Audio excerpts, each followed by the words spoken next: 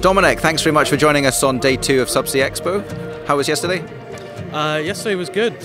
Lots of good exhibitors, lots of new technology, lots of talk about the energy transition. So yeah, lots of interesting stuff and looking to the future. Excellent. So you've got a magnificent stand here, but before we kind of get on to that, let's talk a little bit about what ROSEN do as an organisation.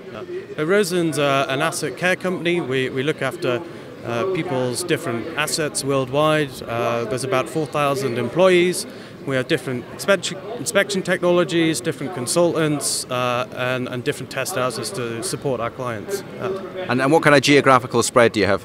We do a lot here in Aberdeen offshore, a lot in the UK in general, Europe, Middle East, Asia Pacific, big presence in North America and South America. So we're worldwide supporting different oil and gas hubs and different petrochemical industries, mining and other industries. Okay, and this week your partners de-risking the energy transition. Can you break that down a little bit as to what that means and how you're delivering that for your clients? Yeah.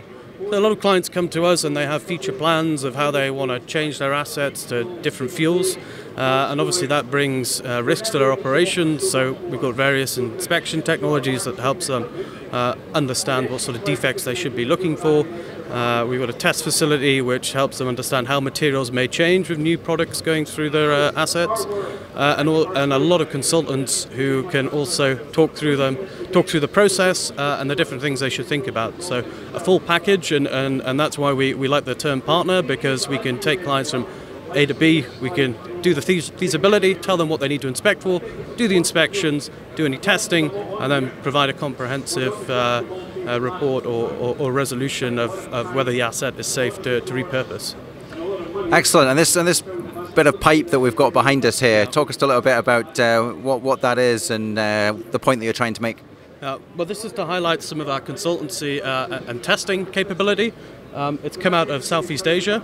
It was a pipeline that was going through a jungle area. There was a lot of rainfall. A geotechnical incident occurred, and the pipeline failed.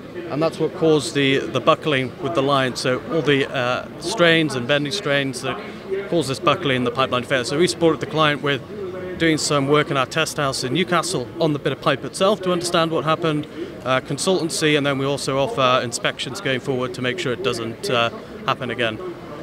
Excellent, fascinating stuff. It's very rare that someone will bring something in like that, yeah. So it's a great feature to add. So finally, if we look to kind of the future of ROSEN, what can we expect over the next couple of years?